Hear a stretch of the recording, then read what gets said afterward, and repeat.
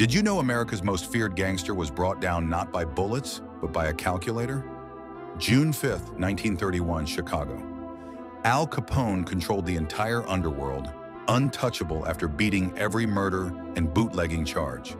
Police couldn't touch him. Witnesses disappeared. Judges were bought. But accountant Frank Wilson saw something others missed. The numbers didn't add up. Capone claimed he earned nothing, yet lived like a king. Wilson spent months digging through financial records, tracking luxury purchases, analyzing bank deposits. He connected shell companies to Capone's empire, one receipt at a time. The breakthrough came from a single cashier's ledger, proving massive unreported income. While gangsters feared Tommy guns, they ignored the IRS. October 17, 1931. Federal court sentenced America's most powerful criminal to 11 years in prison, not for murder or bootlegging, but tax evasion. This case changed everything. The IRS became the most feared agency in America. Sometimes the pen truly is mightier than the sword,